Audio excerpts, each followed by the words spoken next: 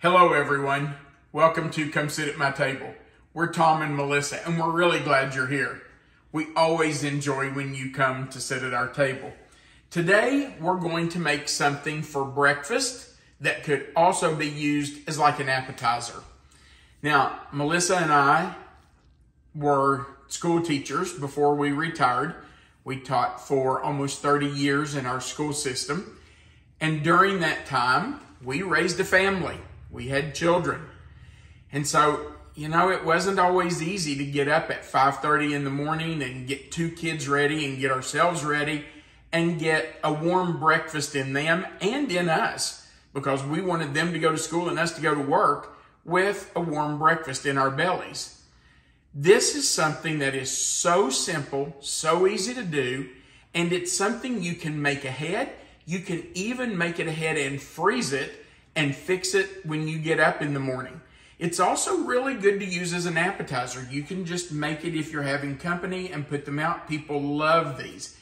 What am I talking about? Well, we're going to make sausage pinwheels.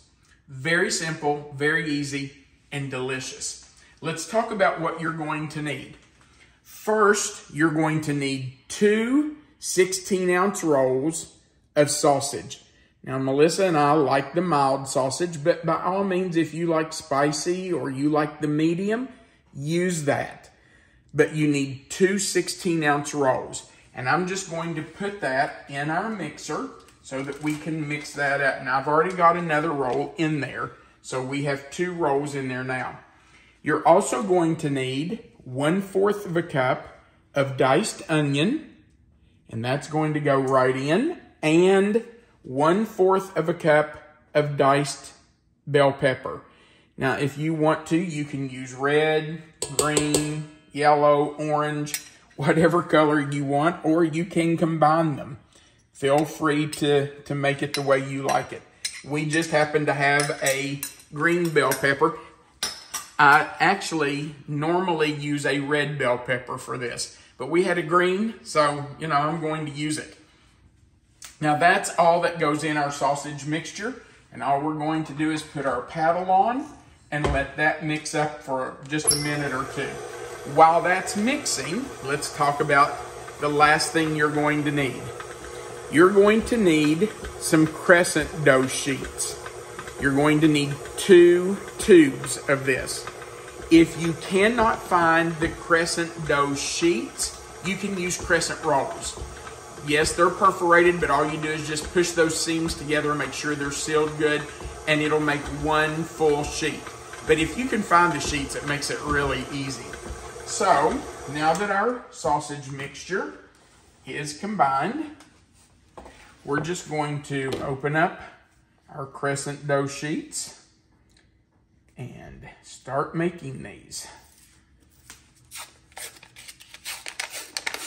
I am so glad they came out with these crescent dough sheets, because it makes things like this so much easier than with the crescent roll doughs. And I know that crescent roll dough is just fine. It's easy to use, but when you have these already in sheets and you don't have to try to push those perforations together, it makes it just a little easier. So when you take your crescent dough sheets out, you just want to try to at least form it somewhat into a rectangle. You may have to just gently pull on it, get it into a rectangle shape. And then we're just going to take our sausage mixture and spread right on top of there. So of course, since we're doing 2, we'll take half the mixture to make each one. So, let me get all that off there. And let me tell you, if you don't have a mixer, you can do this with your hands. If you're doing it in your own kitchen for your own family, by all means, feel free just to use your hands. So all we have to do is take half of this mixture, put it on there, and spread it out. And yes, we want to cover the entire sheet of dough. We want to use every inch of this, and we want to get a little bit of sausage in every single bite. So just spread it out, and we'll roll it up and slice it. All right, here we go. Now, I should have also told you, if you would like to add a little bit of garlic powder to this, that would be really good. We have done that before, but we're perfectly happy with it just the way it is. But by all means, if you think it needs, or you think you would enjoy a little more seasoning in it, by all means, feel free to add some garlic powder, or even with the onion in here, you might want to add a little onion powder. I would not add the onion salt or garlic salt because the sausage already has salt in it. It's already seasoned. So you wouldn't really need to do that. All right, so we've got it pretty even here. So all we're going to do is roll it up. We're going to start with a short side.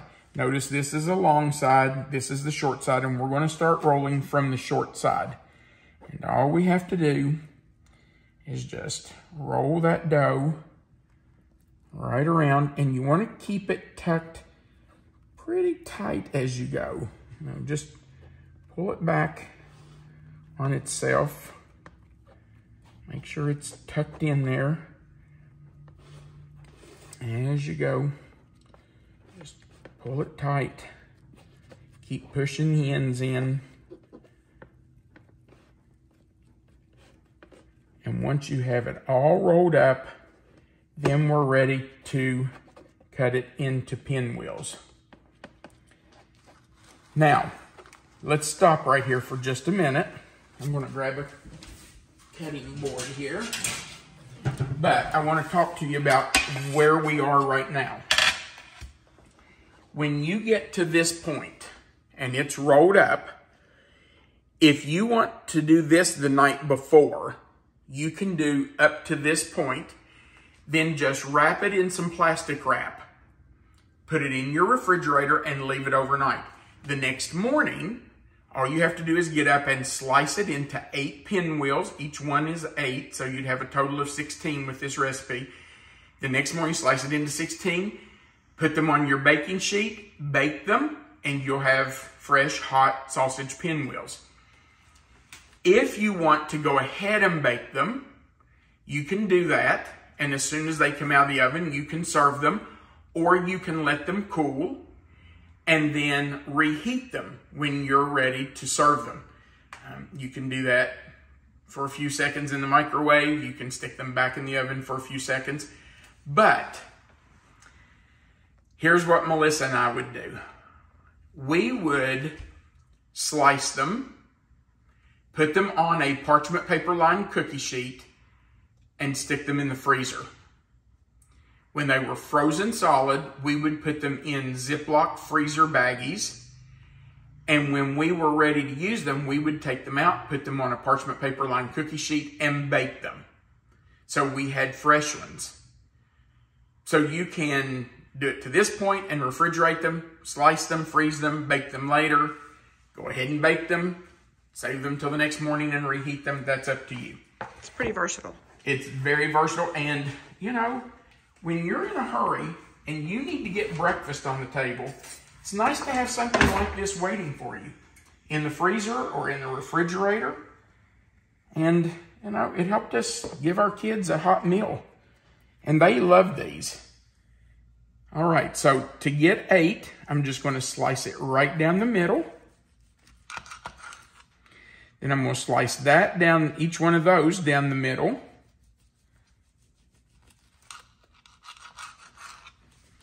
This one down the middle too. And now each section of these right down the middle. I'm just going to squeeze that right back down in there.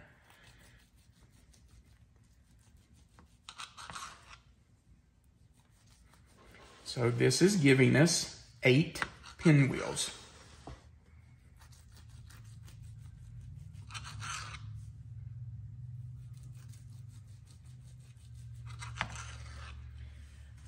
All right, so I'm going to take my baking pan. Now Melissa and I don't need all of these tonight, so I'm only going to bake 4 for us. Kind of having breakfast for dinner, are we? Yeah, kind of. We're going to just do 4 of these. I'll do the other crescent dough sheet, and that will be 8 more. So that's going to give us these 4 plus the other 8, and we're going to freeze those. We will get them to this point right here. I'll put those 12, these 4 and the other 8, on a sheet just like this and stick them in our freezer. And when they're frozen solid, we're going to put them in a Ziploc baggie, freezer baggie, and keep them for later. All right, so this goes in a preheated 400-degree oven for 25 to 30 minutes. At about 25 minutes, you need to check them to see how brown they are. If they need another 3 to 5 minutes, you might want to leave them. But just about 25 to 30 minutes, 400 degrees. All right, we're going to put them in, and we'll be right back. Our sausage pinwheels were in for exactly 25 minutes, and they are perfectly done. So let's do a taste test. You want the first bite? I'd love the first bite. Okay, here we go. Ooh, did you hear that crunch? Yum.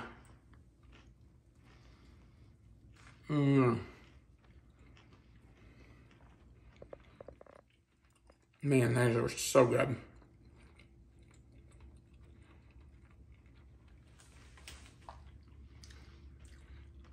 I could eat a dozen of those. That wouldn't be good for me though. Let me show you that we have the other 12 ready to go in the freezer. I'm going to freeze them just like this. Once they're frozen solid, we will bag them up, and as we want them, we'll take them out and bake them. Now, if we bake them from frozen, they'll have to bake longer than the 25 to 30 minutes. They'll probably take 40, 45 minutes. Or you can take them out ahead of time and let them thaw and then just bake them like normal, 400 for 25 to 30 minutes. But they work either way. All right, thank you so much for watching our video. We really appreciate it. If you would, we'd appreciate a thumbs up. If you've not already, hit that subscribe button and the notification bell and the word all. And if you would, we'd appreciate you hitting the share button and sharing our video to your own social media page. Remember that right under this video, there is a description box. It'll have the title of the recipe. If you click in that box will expand. Melissa always puts the written recipe in that box so that you can see the recipe written out. If you want to, you can even copy and paste it if you want to print it, but it will always be there for you to come back and find if you don't want to have to print it out. We want to thank you for your encouraging words, for the nice comments. We really do appreciate those. But most of all, we want you to remember that you are always welcome to come sit at my table. Have a wonderful day.